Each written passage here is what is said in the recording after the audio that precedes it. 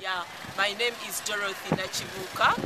I'm the Education Officer, UNICEF Uganda. Yeah, my name is Laloch Elviria. I'm a head teacher in one of the primary schools in Uganda. It is in northern Uganda. It is called St. Martin Primary School. Yeah.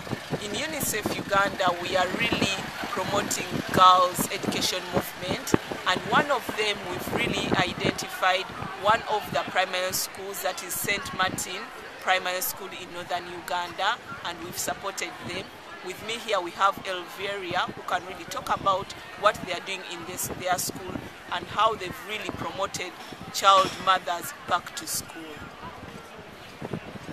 Yeah, in St. Martin Primary School, there was a club called Girls Education Movement, which was introduced in 2006, which is really it is aiming at bringing back girls at school, let them stay at school, and then complete primary cycle. So we embraced it positively.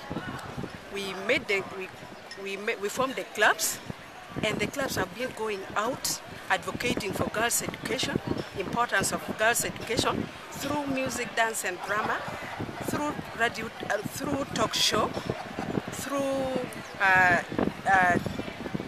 some moving in the communities and advocacy for the girls' education. Maybe you can tell a story of, say, one girl in particular that you remember. Yeah. So in 2007, I think when this club went to, in 2006 we were still, our committee was still in camps.